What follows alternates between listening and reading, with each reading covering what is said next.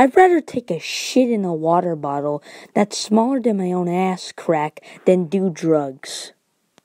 Hey guys, it's your boy, Nathan Drake over here today, back again with another video, and instead of working on my Call of Duty video, I decided to worry about real things in the world, like drug abuse. When you don't smoke cigarettes? When you do smoke cigarettes? Motherfucker! Drug abuse is a big issue that modern society has.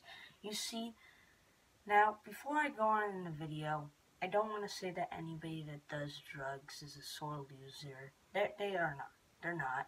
It's just, what I'm trying to do is target the younger demographic because there are more people that are 13, 12, 14, my age, that are doing these drugs, smoking the pot, marijuana, weed, you name it. Now let's say you have a lousy childhood, you've been abused, bullied, a family member died. Shit happens, but drugs should not be the automatic light bulb to your situation. Instead of getting the benefits that they say you should be getting from drugs, you will get the non-benefits because your lungs and body cannot adapt to things like that. Maybe try out a few hobbies like video games, board games, sports, reading, writing, anything that could just relieve your stress so you don't have to have so much anxiety.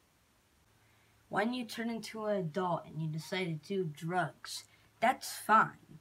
Just make sure to control it so it does not affect your family and friends and your job. Just make sure to control it. Control is the key word you should use if you are in this situation. If you like this video, please show it to your friends. Spread the word. Anyways, that's all I have to say. And apparently I gotta get back to reviewing Call of Duty games, but I'll see you in the next video. This is Nathan Drake, signing out.